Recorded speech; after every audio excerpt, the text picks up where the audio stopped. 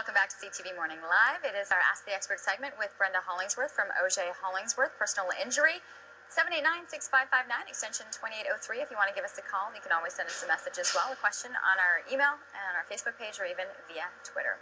We do have a couple of callers that have already come in. And interesting, because sometimes you're looking at kind of major scale accidents and things that have severe trauma, and other times it could be smaller things that just kind of take you out of the workforce and the workplace for a little bit. I do believe we have Anna on the phone from Canada. Good morning, Anna. Hi, good morning. What's your question for Brenda? Actually, yeah, I think it's fairly simple here. My daughter was out at an entertainment venue on the weekend and had a nasty fall, and she was advised by their first aider to have her friends call an ambulance, which I thought was kind of strange. Anyway, she was taken to the hospital. Thankfully, the injury wasn't, it's really too bad, but she just started a new job, so there was loss of wages and the cost of an ambulance and so forth. I'm not looking to sue necessarily, but are these types of things can maybe handle in small claim, or is that small cases where you really should be hiring a personal injury lawyer as well? Well, that's an excellent example of when you should phone for a free consultation, right? So we could tell you, people have different ideas of what a serious accident is. So, some people think a broken arm isn't serious, and some people think a sprained pinky is serious. So I don't know what your daughter's injury is, but often smaller cases like that, assuming it is small, can be dealt with directly with the insurance company. And if you called our office, for example, we'd give you some tips on how to do that. Often you don't need to advance a lawsuit. Often you can just negotiate something directly with the insurance adjuster. We have a couple of books that are available on our website that help people who want to sort of handle things on their own. One of them is the Injured Victims Guide to Fair Compensation, and it's free. You can just order that.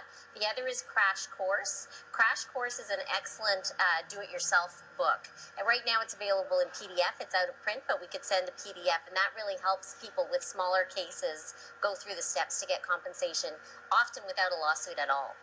It's interesting because you picked up and said, sometimes people consider a broken arm to be small, but if that person is a baseball player or an artist and they've broken their arm, that is actually a massive deal because that's their livelihood. Yes, well, and it's all a question of perspective, right?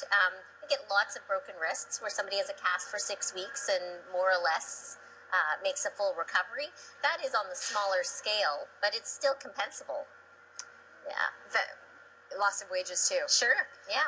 So lots of interesting things. Have you felt that, and I'm just asking this because you had mentioned that it was a new job, that a lot of different reaction in terms of maybe the panic or the stress on the individual when it could be a company that said, listen, I've been there for 20 years, they understand that I'm going through a situation, rather than someone saying, I started this job 3 weeks ago and I'm worried that, that's going to be the biggest factors that they're going to say, listen, we can't deal with this. Yeah, you're in probation still, you're a problem, sorry, I know it's not your fault, but we need someone who's reliable.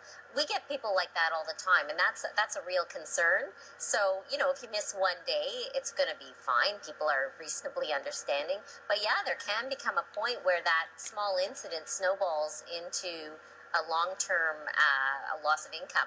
So that's the reason why you don't want to go out and settle your case a week after it happens, right? You do kind of have to see where the dust settles and make sure that you're aware of all of the fallout from your accident. Which is something we've talked about many times. Yeah. It's just the prolonged injury and just exactly what you're going to be looking at long-term.